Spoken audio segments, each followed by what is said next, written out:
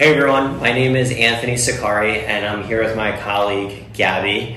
And in this video, we are going to talk about the customer benefit contribution in New York State.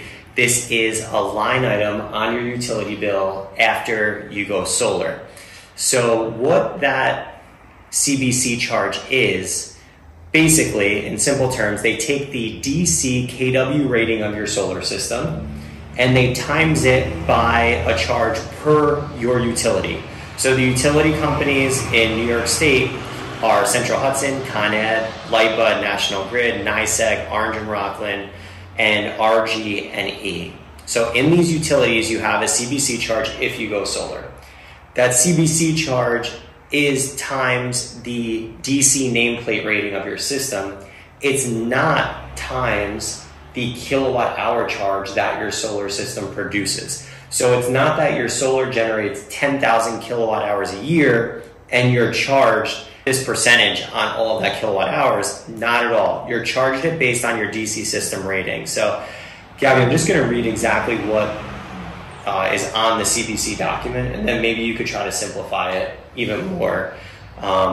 Residential and small commercial customers who interconnect solar PV at their site on or after January 2022 will be subject to a new customer benefit charge, CBC billing item. The CBC is calculated based on project's DC system size and will not apply to customers who interconnected solar PV systems before January 1st, 2022 to front of the meter projects such as community solar or commercial accounts with demand charge on their bill.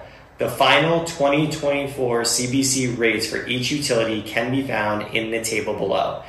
So for the 2024 year, the CBC rate per kilowatt is as follows. Central Hudson is $1.37 per kilowatt. Con Edison is $1.41 per kilowatt. National Grid is $1.45 per kilowatt. NYSEG is 91 cents per kilowatt. And Orange and Rockland is $1.39 per kilowatt. So if we took a typical system, Gabby, in Central Hudson Territory, roughly 10 kW. Sure. So in Central Hudson Territory, I would have the meter charge, which we can never get rid of. So you have the meter tied to your house, which is $19. $19.50, yeah. Plus the CBC charge for a 10 kW system. What would that charge be? Right, so if you take 137 for Central Hudson rates per kilowatt, and you times that by a 10 kilowatt system, which is the average, that will get you $13.70 per month for the CBC charge. So on your bill, the fixed charges that you would have every month would be the $13.70 for the CBC charge. Right. And then you would also have the $19 for your meter charge. So those would be the fixed charges. And the charge for the CBC wouldn't fluctuate monthly based upon your system's performance. It's a fixed charge. So a lot of times customers get confused and think that, and it's not. It's a fixed charge that doesn't change.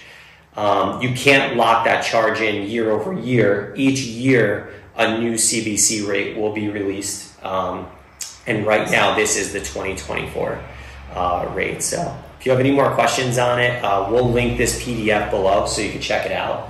And if you want any more information, you can reach us at buysolarlocal.com.